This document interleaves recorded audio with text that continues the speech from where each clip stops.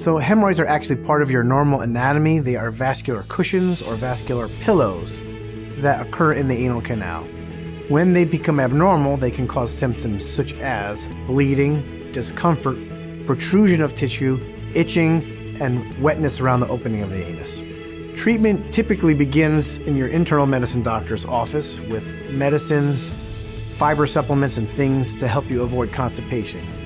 When medical treatment fails, there are different treatment options based on your specific anatomy and your symptoms complex. There are office treatments, including rubber band ligation, which can be done easily in the office with really no recovery. There are procedures that can be done in the operating room with shortened recovery, such as the stapled hemorrhoidopexy and the THD, which is the transanal hemorrhoid dearterialization.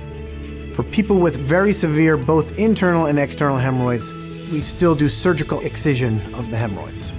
The good news is that we have multiple options for treating hemorrhoids now. Hemorrhoids can be often treated with very minimal to no recovery.